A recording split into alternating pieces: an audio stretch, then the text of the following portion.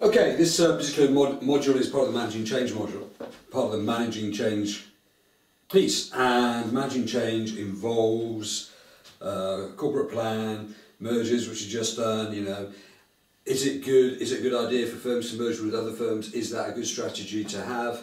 So we've done mergers, and then we've done culture, and we've done leadership, and we've done managing change. Now we're now doing this part of the course, which is sort of, it's actually quite hard to get practical examples of this because no one really knows how decisions are actually made in every single organisation. But so what I'm trying to do here is to bring to your attention how decisions in theory can be made, and then I'll give you some practical examples of that. Okay, so I think the big thing to remember is these two. You can either have a hunch or your decision making can be scientific. And if it's scientific, what you're going to go out and do, you're going to do lots of primary and secondary research, you're going to build a prototype, then you're going to test market that product, and then if that test marketing works, then you're probably going to go ahead with that project. Now, of course, if you use scientific decision making, it reduces the risk of strategic failure because you're not going to have so many expensive processes that you need to go through. The decisions that fail after test, the marketing will then be halted, and it should result obviously clearly in better decisions.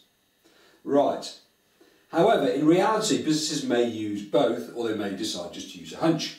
So, a hunch is when you just have a feeling about something, so therefore you go for it and you try and explore that particular idea. Now, maybe when IKEA started, this guy had an idea that he wanted to produce quality furniture that the masses could use. So therefore he says, well, why wouldn't people want that? Why wouldn't people want better quality furniture in their homes at affordable prices? Anyway, clearly a hunch is much cheaper, but probably more importantly, it's much quicker, so you're going to get it out onto the market much more quickly, and the scientific method does not always guarantee success. And a really good example of that we've just done is Nokia. Okay, Nokia has eventually was taken over by Microsoft. Stephen Elliott came along and he says it's going to be very, very difficult to change the culture of his organisation because it's a huge organisation. Right, but when you read the story behind that, there were so many conflicting interests going on that they didn't move the whole firm forward, and they lost out. Well, I think it was in terms of 3G. They were the first ones that got the tablet going and the touch screens, but their operating system was a force. So they had all the right ideas, but they never really thought that Apple could produce an iPhone and an iPad so cheaply. So therefore they stopped going down that route. But they did in fact use a lot of scientific method, and they got that information and they came out with the wrong conclusion.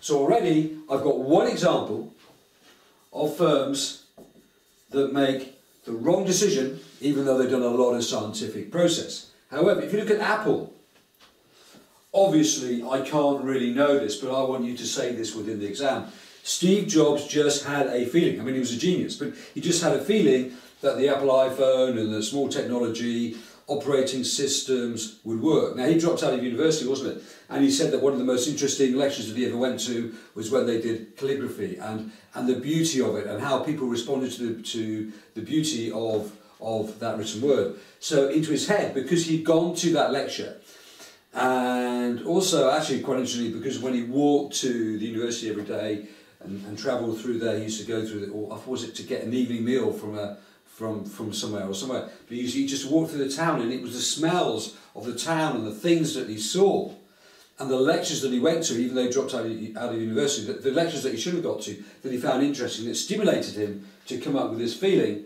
that beauty was sort of very important even in technology. And really that's what he has obviously got out and created on that. Okay, so sometimes his hunches can also work. Now in reality, therefore, let's go back to this point, a firm may use both. So maybe both scientific and a hunch. Okay, so far we've got two examples, Nokia and Apple. And when you make decisions, one of the factors that influence those decisions, well, we're doing this previously, they're called political, economic, social and technological decisions. Okay, these are the external events that will affect firms. Now, for example, a firm may have corporate objectives. Clearly that's going to influence a firm, so it may decide to move into a new market, it may decide to increase profitability, therefore it may decide to reduce costs. So that is clearly going to influence the decision-making process.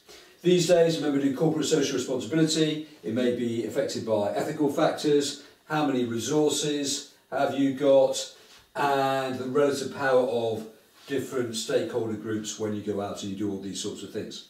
So, your hunch, scientific, and these are all the different things. These things here will influence, right? Will influence the way in which things are done. Okay, thank you.